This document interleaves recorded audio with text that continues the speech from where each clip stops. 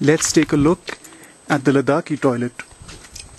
This one is a modified version with 2 chambers, unlike the traditional one, which only has 1 chamber.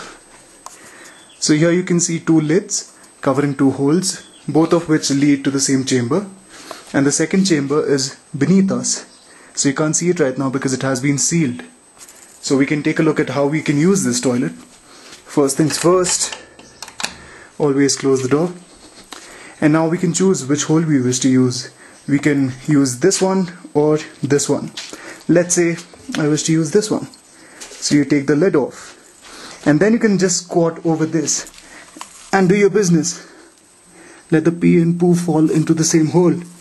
So if you take a look inside, what you'll see is a big mound of poo covered with cover material, which in this case is mud along with some biomass. So once you've finished doing your job, you can wipe your backside with either newspaper or toilet paper. Traditionally it could have also been stones or leaves.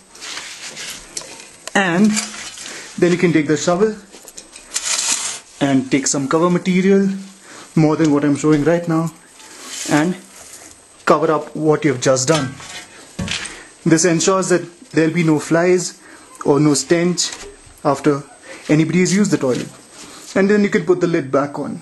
So in this toilet you have 2 options, because a lot of people use this toilet so the chamber is bigger than usual. And once this chamber fills up, which will take a year, you can seal this part up and uncover the other side, which can then be used for the other year.